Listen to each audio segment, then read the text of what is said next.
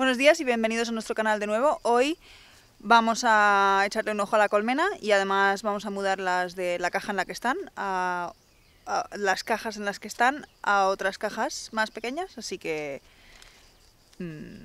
os venís con nosotras. Vamos allá.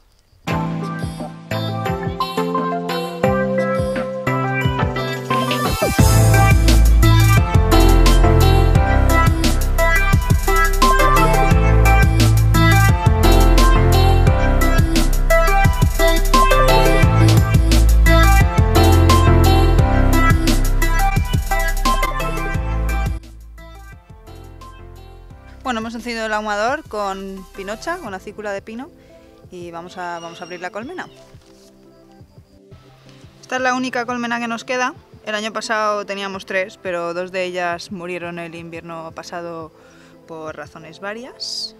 Nosotras tenemos cuadros FLOW que hacen que la cosecha sea más fácil. Y bueno, este es uno de ellos. Como veis, tiene bastante miel. Ahora están en unas cajas que son de 10 cuadros, pero son cajas muy antiguas que encontramos aquí cuando nos mudamos, tendrán más de 50 años, y por alguna razón solo caben 9 cuadros. En cualquier caso, vamos a mudar las abejas a unas cajas que caben solo 8 cuadros para que pasen el invierno más recogidas y puedan protegerse mejor.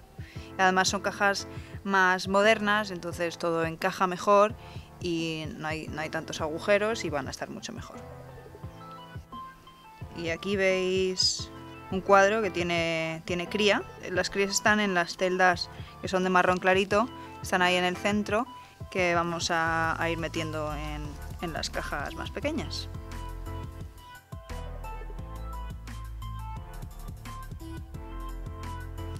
Como en las cajas estas grandes ahora tienen 18 cuadros y en las nuevas van a tener sitio para 16, vamos a tener que sacar 2 cuadros. Y sacaremos 2 cuadros que tengan miel y la cría pues obviamente se la dejamos.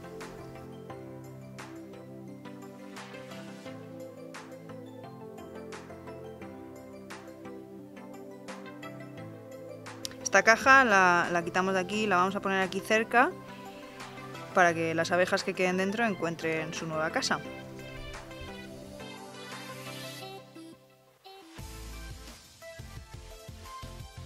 Y ahora vamos a mover la nueva caja esta que hemos llenado de cuadros y la vamos a poner donde estaba la otra, y así las abejas que están fuera buscando alimento encuentran mejor su casa y no se desorienten demasiado.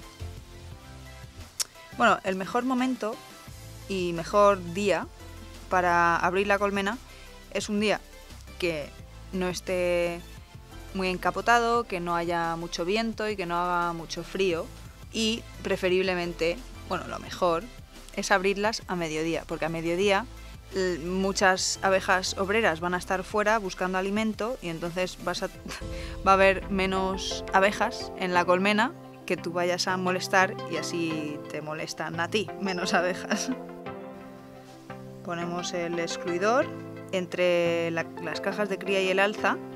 El alza es donde las abejas van a guardar la miel, y el excluidor pues no es más que una rejilla con unos agujeros lo suficientemente grandes para que quepan las obreras, pero la reina, que es más grande, no cabe por estos agujeros. Entonces tienen que ser lo suficientemente pequeños para que no quepa la reina, que tiene un culo muy gordo. Así cuando cosechamos la miel no destruimos larvas ni nada. Y ahora ponemos el alza FLOW, que aquí donde están estos pomos es una puerta. Ahora no la vamos a abrir. Por aquí, estas partes que se ven de los cuadros FLOW, se puede meter una especie de llave, por así decirlo, que desmonta la estructura de las celdas y forma como un canal que hace que fluya la miel hacia abajo y sale por unos canales que hay por aquí abajo. Cuando cosechemos la miel de estos cuadros ya os lo enseñaremos.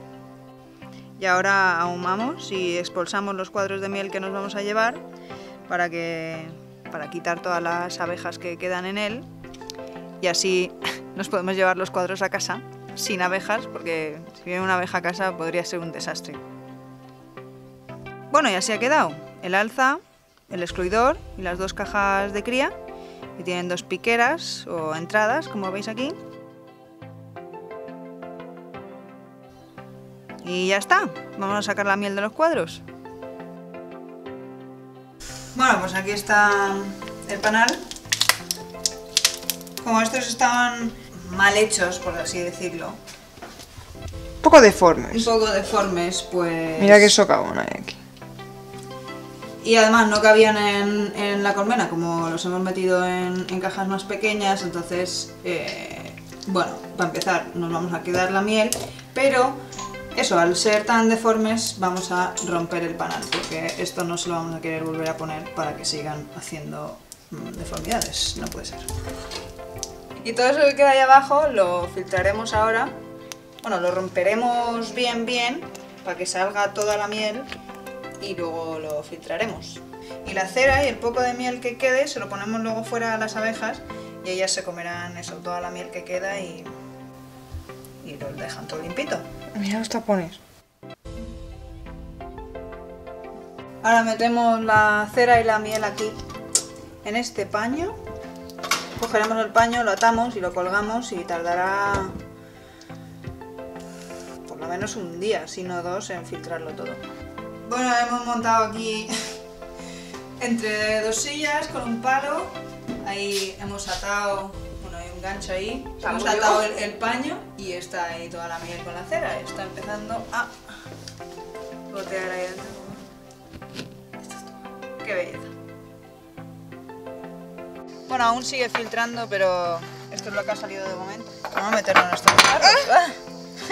Sí, porque el paño estaba tocando ya la miel, así que hemos cambiado el tarro, así que vamos a proceder a llenar los tarros para que no le caigan cositas dentro y sigue filtrando en otro cuenco, como ya he dicho. Así que vamos allá. Yo siempre guardo los botes de miel para que luego sea más bonito.